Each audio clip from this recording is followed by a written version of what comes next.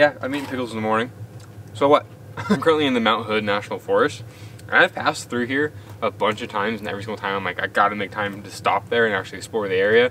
I just never had because I've always been busy. Today's that day. I got some time. I'm gonna explore this area, and the goals for the day are I want a really good view of Mount Hood, right? That is what the mountain is called. Sometimes I get confused and mixed up, right? Yeah, Mount Hood. I'm a professional. I want a good view of the mountain, and hopefully, ideally, some snow. I'm not exactly sure. It was supposed to snow most of last night, and it's supposed to maybe snow today, depending on where you are. But there are a bunch of Forest Service roads surrounding Mount Hood, and I think I found one that will give me a view. Not sure if it's gonna give me snow, but at least a view. I also realized this morning that this place has a view, a fantastic view of Mount Hood. Whenever I came in last night, it was very, very foggy and raining and basically snowing and hailing. I had no idea, and I woke up to that incredible view of the mountain, which was pretty freaking sweet. But we're gonna go find a different view, and hopefully a little bit more isolated. There was like kids and stuff running around this morning. This is like a pretty popular lake from what I gather. Yeah, either way, let's get on the road. Might be getting kicked out already, so it might be a good time to leave anyways. Howdy. Hey there.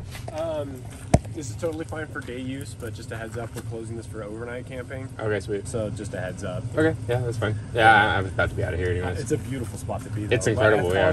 Yeah. But, I mean, it's so hard to beat. It's so hard to beat. Well, right on. Sounds like you're living the life. Yeah. Anyway, cool. Yeah. Thanks. Thank you, man. Trip. Have a good one. He was super nice, and I definitely didn't stay here last night.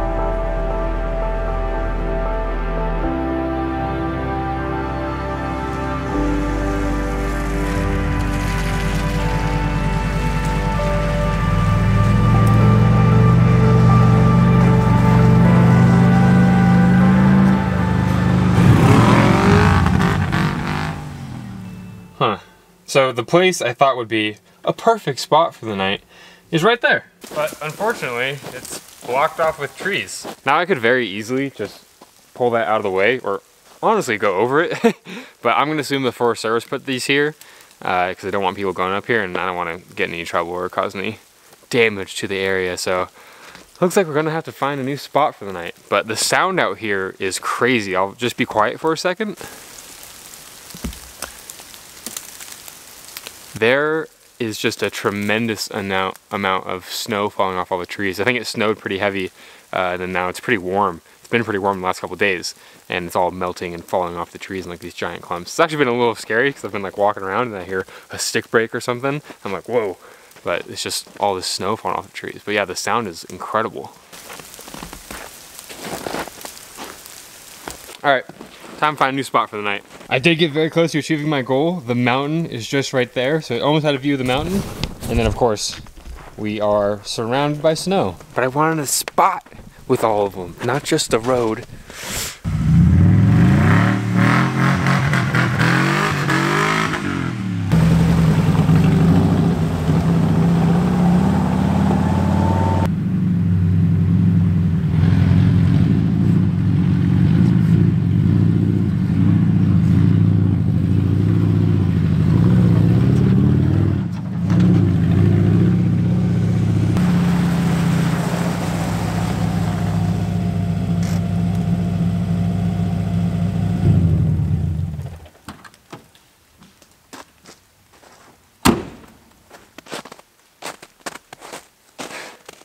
still no frickin' view. It's kind of just the realities of going to a place that you've never been before, completely based off of a 2D map, is that, you know, it's hard to predict where the good spots are going to be. There is a trail here that goes to a fire lookout, so you can have a view if you walk, I think it's 2 miles that way, but it's getting close to dark, a little too close for comfort, and I still have yet to buy bear spray, so I should probably do that, but they are out, so I'm not gonna take that chance today.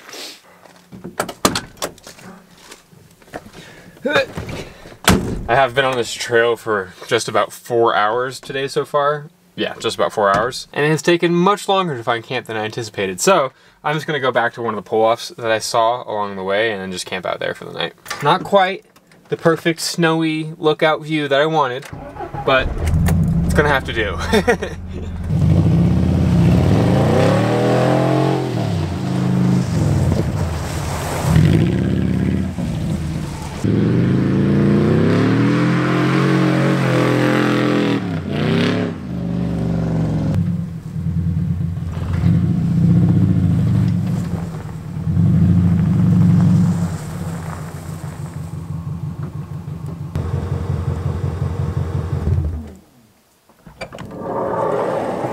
I know I say this a lot, but I am so impressed with this van the more and more I use it. I mean, this is literally my house, and I can take it out into areas like this, no problem. Go through mud, go through those crazy articulating, you know, ruts that I went through earlier.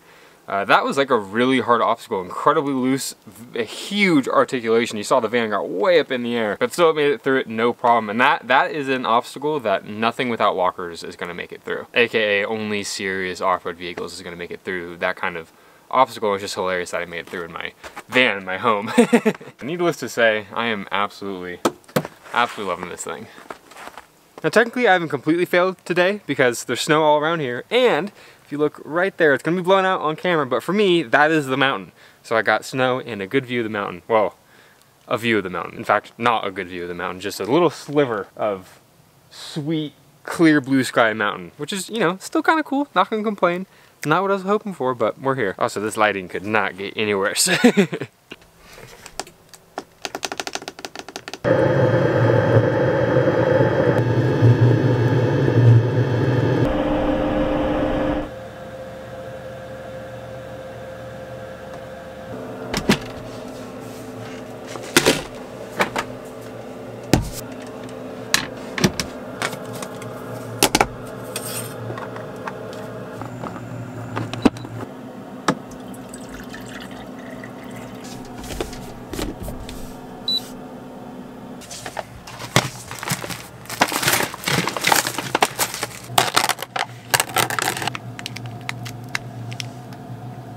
Shit.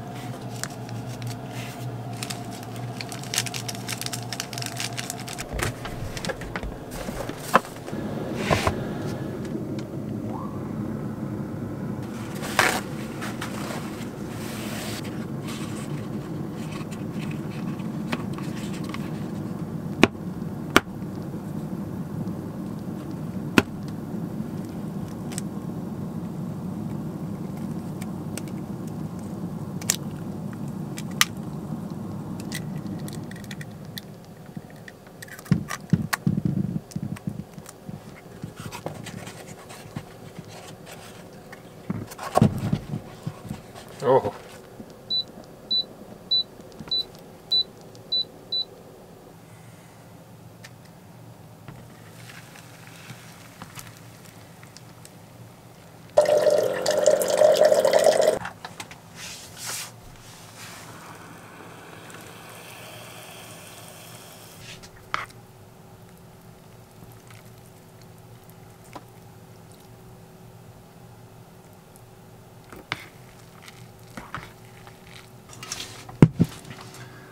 Oh yeah. I was gonna make just like a basic meat dish, but out here in the cold, what is it? 38 degrees right now, it's gonna get well below 30 tonight. I was like, some ramen with a poached egg actually sounds phenomenal. Like warm ramen, a little bit of egg in there, and a nice toasty van while it's cold and snowy outside. Come on, does it get better than this? I do wish I had some like toppings or something, like some cilantro or something green to put on there. Make it look a little bit more appetizing, but This is gonna be very good, I guarantee it. I also had no idea if poaching an egg in my little kettle would work. It seemed to work. It kind of, whenever it went down, it kind of exploded a little bit, which is a little scary. Having boiling water and then like a cold egg go into it in such a small little container seemed like it could have been a little sketchy, but it worked out. Got a poached egg, just poured it right out into the ramen. I mean, come on. I never even thought about doing that before, and I was gonna cook something different tonight. But I was just like, you know what? I bet that'd work. All right, we got a little bit of some ramen in there, a little bit of egg in there.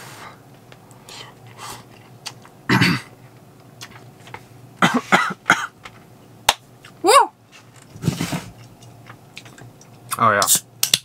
Oh, that's real good. It's a spicy ramen. I'm terrible at eating and breathing at the same time. It's a very complicated process, and sometimes I do them at the same time. With spicy food, it does not go down well. Oh, yeah, that is freaking delicious. This is actually the first time I've ever made ramen with an egg in it, surprisingly enough. Anyways, if you've been following along, you know that Mount Hood is in Oregon, and I've been spending the last couple months in Washington. I'm actually on my way down from Washington all the way down to SoCal. I'm doing Thanksgiving in SoCal, and then I'm headed back north into Utah. I'm not exactly sure where I'm going yet. It's kind of one of the beauties living in a van, but somewhere north to hit the snow and get some of those videos in. So yeah, this kind of starts the journey from Washington all the way down to Palm Springs. It's about 1,400-ish miles, I believe. That's a route that I've done a good amount. I've driven from north all the way south a couple times now, and I know most of the stuff and I filmed most of the stuff, so I'm gonna try to hit some new spots on the way down, see if I can't make some good videos on new areas that I haven't been to before. But we'll see. I'm on kind of a tight schedule. I got just a little under 2 weeks to get down there and make a ton of videos on the way, so we'll see. But yeah, like I was saying earlier, the van is doing absolutely amazing. I don't want to do anything too more crazy than this without a winch on the front, or at least without people here to help me if I do get stuck, because all it takes is for you just to slide a little bit left into a ditch, or a little bit right into a ditch, or just a little bit almost off the mountain, and you can't move until someone else comes to help you if you don't have a winch, or if, of course, people aren't already with you. So I definitely gotta get a winch at some point on the van so I can actually pull myself out of precarious scenarios, but for now, with the amount of snow that's on the ground right now, it is doing absolutely ridiculous for a vehicle that is my home.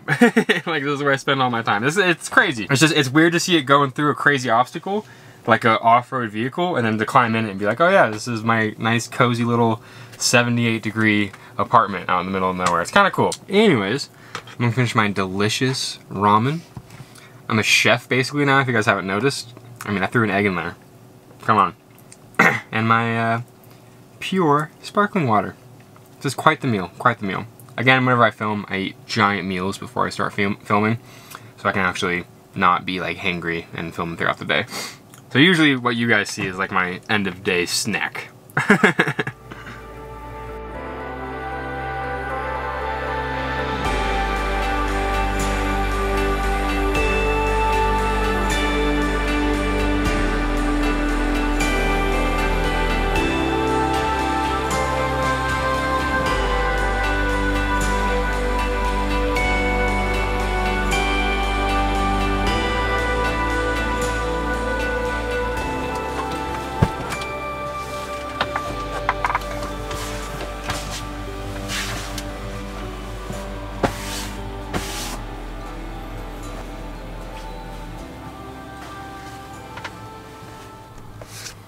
Man, this daylight saving stuff with the sun going down at like 5 p.m. has been not a fan. It's actually one of the reasons I decided to start driving south, is because whenever you're in Washington, you know, it's basically one of the most north points of the U.S. It starts to get dark at like 4:30 and it's completely dark by 5, and it only gets worse from here going into the rest of the year. At least going back down south, especially in SoCal, you gain about an hour of daytime. Which makes a big difference this time of year, I'll tell you that. And it is 35 degrees outside currently, and 67 degrees inside, which is about perfect. I like it 65, you know, mid 60s for sleeping. I feel so picky saying that in a nice warm van while it's cold as crap outside. But it's pretty sweet to have my ideal temperature and my ideal sleeping scenario all the time, as long as my heater works, which, you know, it doesn't all the time. It looks like it's only gonna get down to around 30 degrees tonight. So we should be good. No extreme temperatures yet. Still below freezing, but nothing extreme. And yeah, I'm gonna turn off all these bright ass lights because this camera's not very good in the low light. And I'll see you guys tomorrow.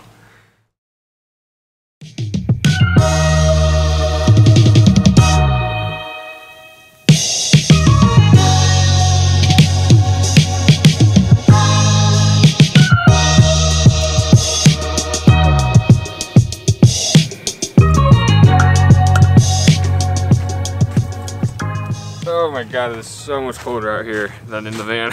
Good morning, all you beautiful people.